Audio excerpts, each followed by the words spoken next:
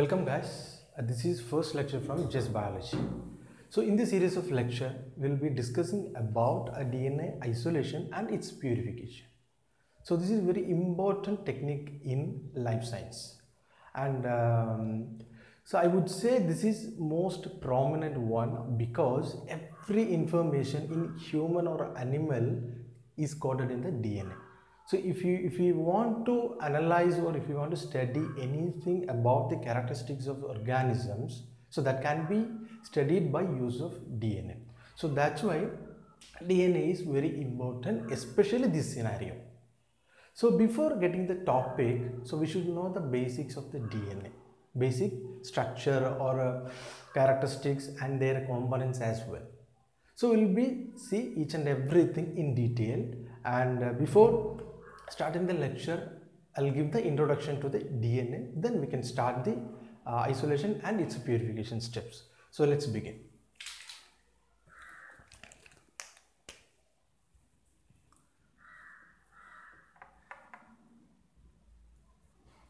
So DNA. So what is DNA actually? So DNA is acts as a carrier molecule, so which stands for deoxyribonucleic acid. Deoxyribonucleic acids. So many of us will have a doubt on the acid. So what do you mean by acid? A deoxyribonucleic acid. Why we can call it as acid? And is there any acidic structure in it, or is there any acidic group or something? But the answer is yes. Why we call it as acid? So there is an answer in the DNA structure itself. So what are all the components of DNA is present? What are all the components you can see when you analyze the DNA? So we have the three components. So what are those components? The first component is the base. And the second component is phosphate,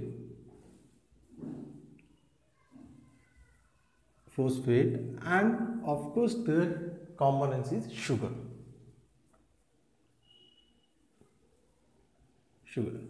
So if you look at the sugar, so we have two types of nucleic acid. So one is RNA and other one is a DNA. So if you look at the DNA structure, you can see a deoxy form of sugar. But while the RNA, if you see the RNA, you can see oxygenated ribose. So that is ribo. So in case of DNA, you can see deoxy form, and in case of RNA, you can see oxy form. So that is difference between RNA and DNA, and also the function also may vary with species to species. I'll discuss later. So let's start with the base. So what is base? So base is nothing but a nitrogenous component which is added to the DNA. So then only we can call it as nucleotide. So nucleotide. So there are two types of bases. There are two types of base. So one is called as pyrimidine and second one is called as purines.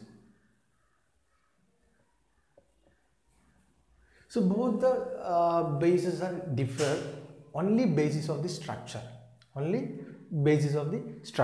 If you look at the pyrimidines, you can see thymine and guanine. You can see in pyrimidine structure. Then thymine, actually this thymine and guanine is made up of 6-membered ring along with some other compounds. So I'll tell you later. So if you look at the purines, so that constitute adenine and cytosine. So adenine and cytosine. So these are all the two types of bases which is often present in the DNA. Then look at the phosphate molecule. So this phosphate molecule you can see in a PO4 minus. That often is seen like phosphate form. So the actually the negative charge of DNA which is given by the phosphate only, because the phosphate carries negative charge. This phosphate carry negative charge. That's why the DNA possesses DNA bears the negative charge. So this is negative charge. So this is regarding the phosphate molecule. Then sugar. Then sugar. The third component, which is important components of the DNA, is sugar. So this sugar is, if you look at the structure of sugar, you can see a 5-carbon ring. 5-carbon ring is called as pentose sugar. It's called as pentose sugar. Pentose sugar. It's called as pentose sugar. So this pentose sugar is connected with both the components like phosphate and the nitrogen bases. Then if you look at the nucleotide structure, of a DNA, I'll show you. 1 second, I'll show better. I'll erase here. So I'll show.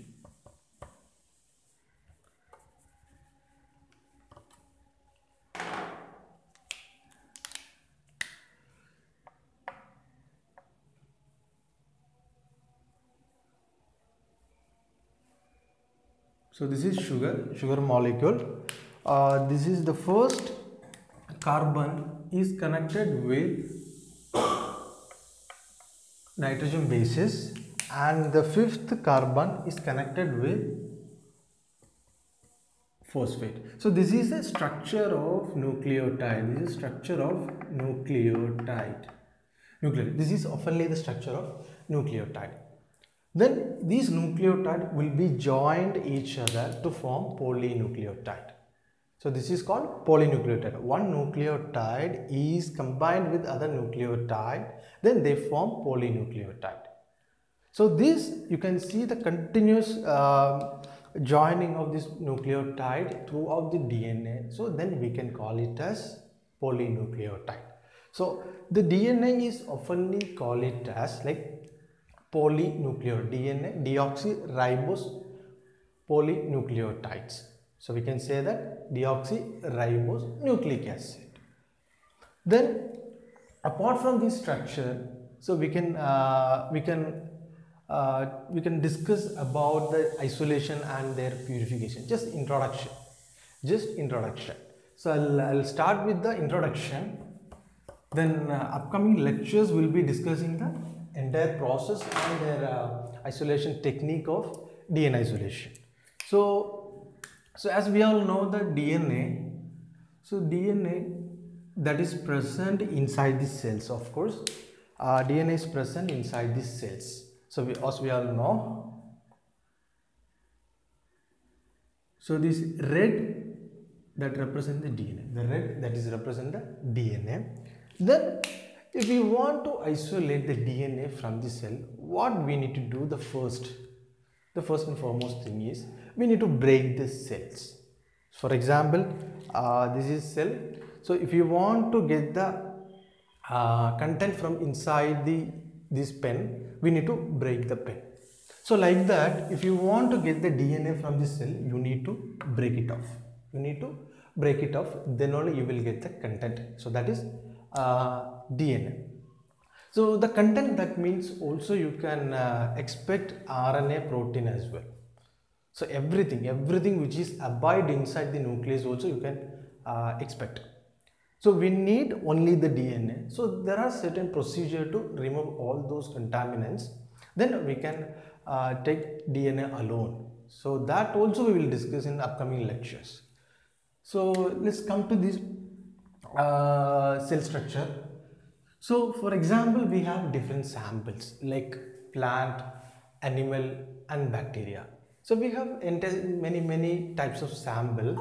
So out of which let's say plants, animals and bacteria. Plants, animals and bacteria. So out of these three, the animal The animal DNA is quite easy. So get the DNA from the animal cell is quite easy because they lack cell membrane. So, but in case of plant cell and bacterial cell, they have both cell wall and cell membrane. They have both cell wall and cell membrane. So what we can conclude from this one is the plant and this bacteria would take more time and more technique to get the DNA. Well, come back to the animal cells. So you got it? So actually this plant and the bacteria is quite difficult when compared to the animal. But the complexity is more in animals when compared to plants and bacteria. So you got the difference between the complexity and the cell structure. So I hope so. Then, so for breaking the cell membrane, for example, this is cell wall. So this is cell membrane. Cell wall. So this can be a cell wall, and so this may be a cell membrane. Cell membrane.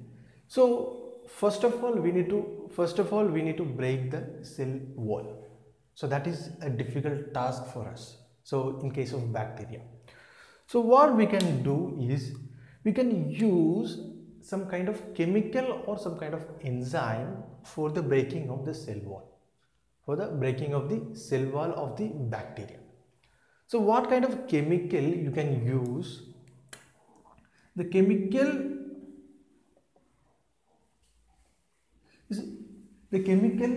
is not preferred much because that harms to the cell also and also the DNA.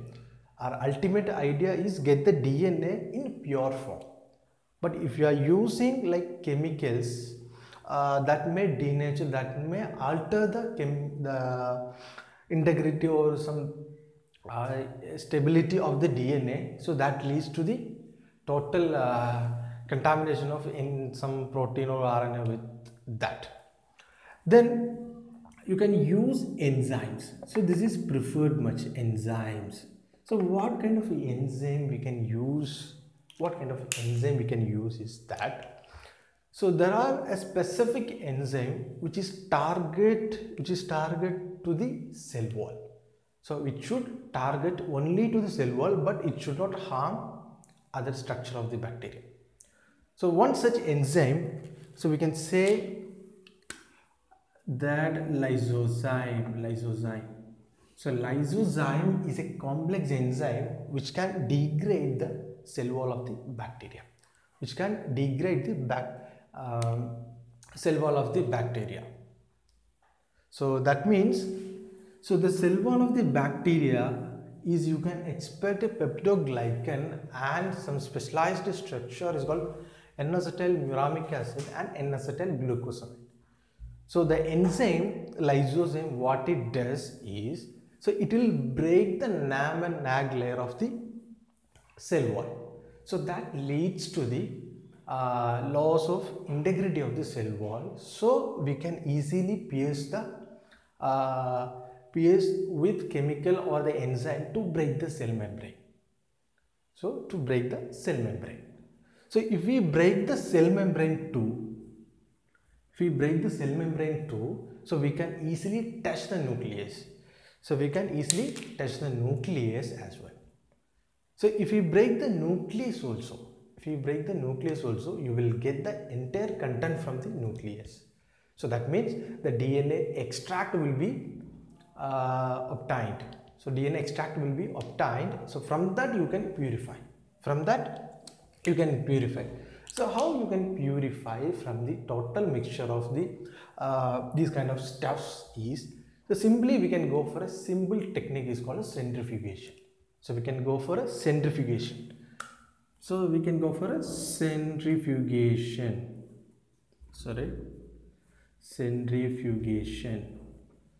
centrifugation is nothing but the process by which we can separate both solid as well as the liquid part of the solution. Solid and liquid part of the solution we can separate by using centrifugation. So there is a different variation in centrifuge as well.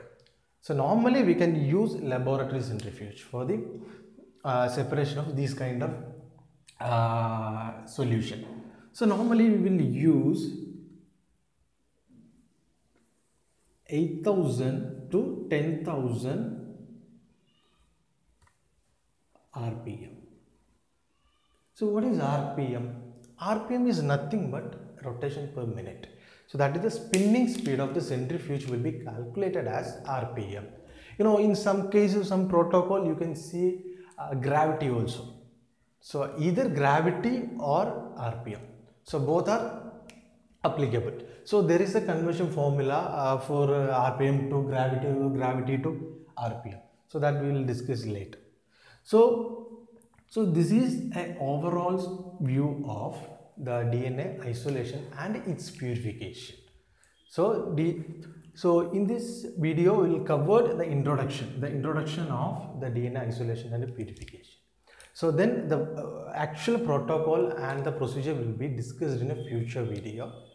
Okay, if you like the video, please hit the like button and don't forget to subscribe and click the bell icon for latest updates. And thank you for watching, guys.